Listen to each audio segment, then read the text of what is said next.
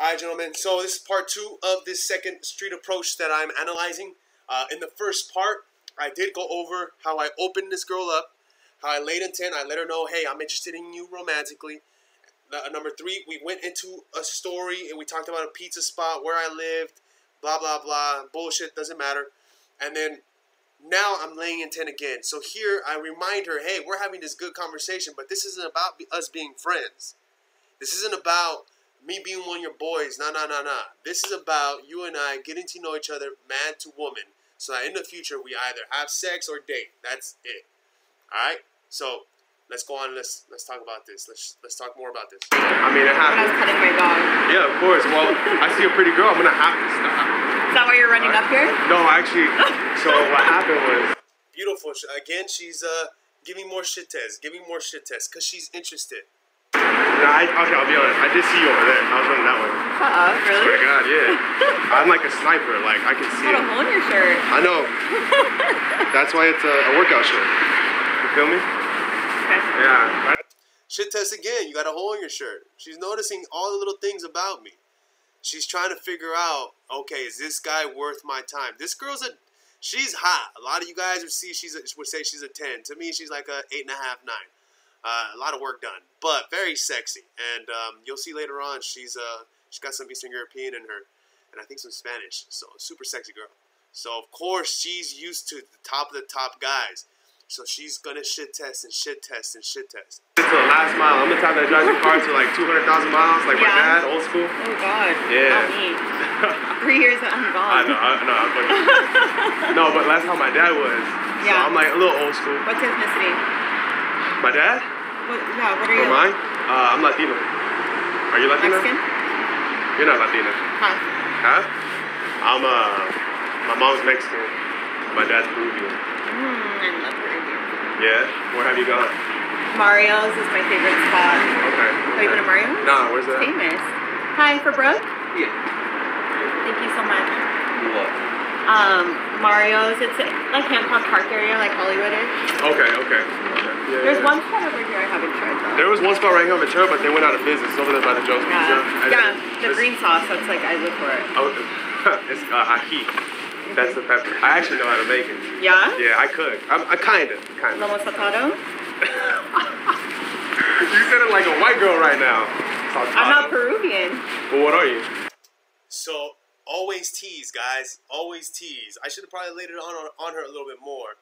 But she said saltado. She sounded like a white girl. So, let her know, hey, just because you hot doesn't mean I'm not going to give you shit, girl. I'm half Spanish, half Ukrainian. Okay. That's Eastern Europe. I fuck with Eastern Europe. Smart. I fuck with Eastern European girls. Yeah. Hard, heavy. Anytime a girl gives you her ethnicity and you can pinpoint it on a map, gentlemen, study some geography. You sound smart as fuck. Right away, she's all like, damn, you're smart.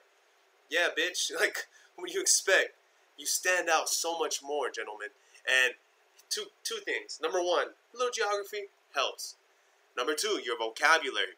The more your vocabulary continues to advance, don't be afraid to pull out some words here and there to show her subtly that you're a smart dude. You don't gotta be like, yeah, I'm a smart guy. No. She's gonna know you're a smart dude based off the words you say, based off how you phrase your sentences, based off how you're able to communicate and use your hand gestures and really be comfortable and in the moment. Because it takes practice and it takes repetition for somebody to be able to communicate properly. Gentlemen, it is more of a turn on than you think. So you guys are a little bit more traditional. Like, in terms of you care how you look, obviously you got your lips done, you got your eyelashes. Called her out. She had her lips done. They're fucking fat. And she has her eyelashes done. I called her out. Women don't get called out all the time on this shit. I do it all the time, and they're like, "Oh shit, this guy notices everything."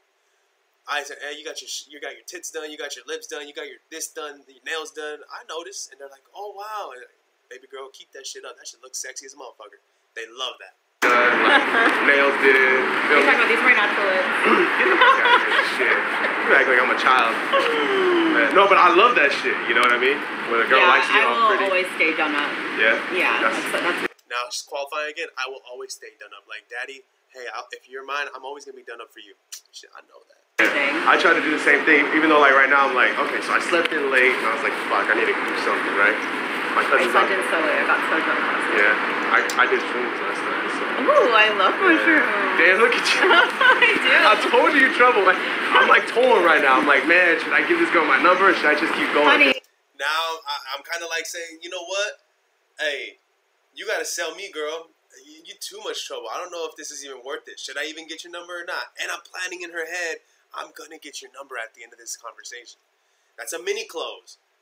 Sounds like I would actually take your number. Man, get the shit test. Now you act like I'd actually take your number. That's good. She's trying to hold some frame. Let's replay that. Keep going. Honey, you act like I would actually take your number. Man, get the fuck out of here, man. I'll tell you what, 5'2", 5'3". So I ignore it. Get the fuck out of here. You know you would. Like, whatever. Ignore it. Next combo. This is what I mean by lead. This is what you guys don't understand. Y'all get a shit test and y'all sit on it. Y'all get it's like sales. Y'all get an objection and you sit on it. Just ignore that motherfucker. That shit doesn't matter. We're moving forward. You trying to put roadblocks in front of me? I don't see them. I'm going 100 miles per hour past them. And even if I fuck up, I don't care. I'm going 100 miles past it. By the time you realize I fucked up, we're already past it and we're on to the next conversation. 5'1". 5'1"?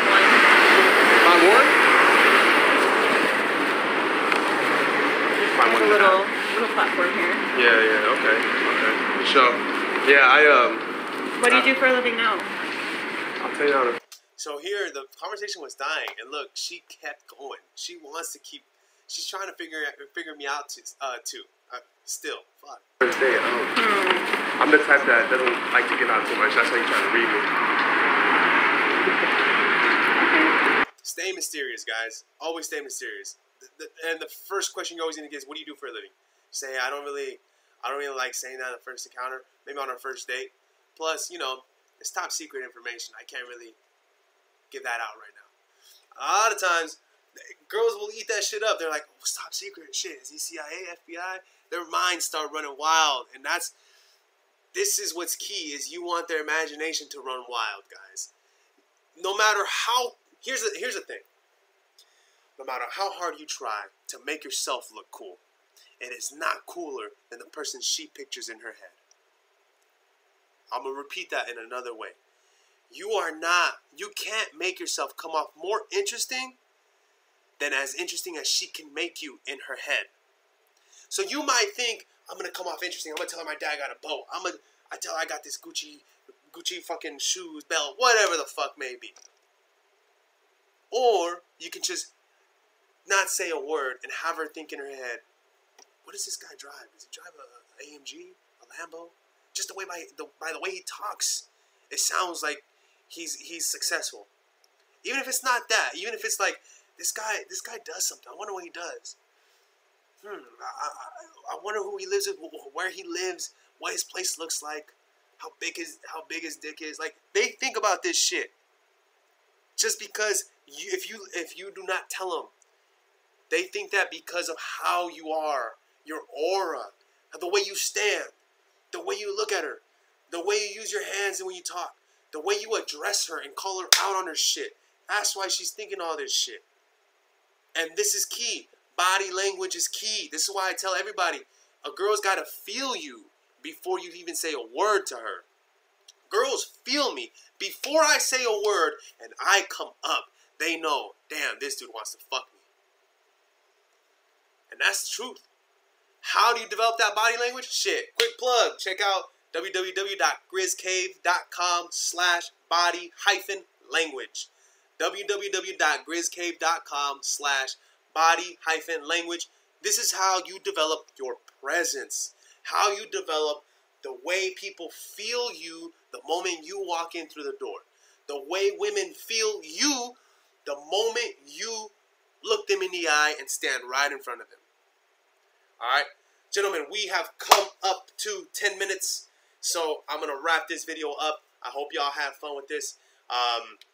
Damn, we've only gone through 2 minutes and 40 seconds of this. We still got a little bit ways to go. So next time I'm going to try to shut up more. But I hope you take a lot of value from the things that I say. When I pause and I start explaining shit, I hope you guys are learning. Give me a big thumbs up if you like this. Make sure to comment and subscribe.